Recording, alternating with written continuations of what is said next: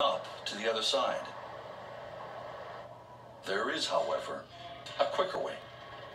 Jesus, Jesus, Jesus. Jesus.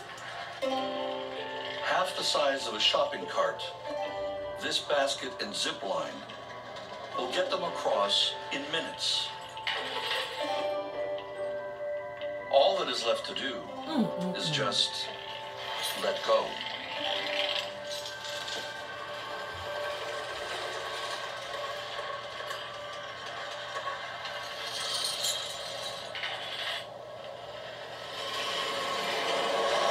Oh my God. Oh my God. Once they reach the halfway point, they must lean out to pull themselves across to the other side.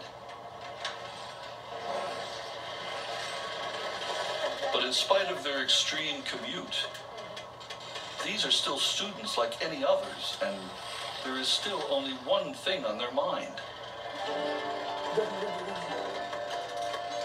getting to their exam on time. Jesus, Jesus, Jesus.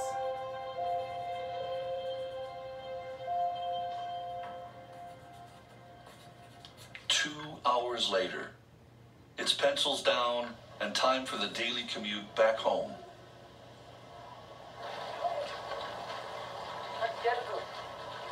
Facing extremes is just part of daily life for those that live in the Himalaya.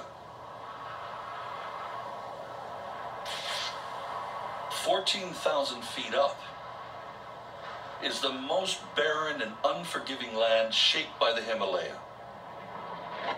the Tibetan Plateau.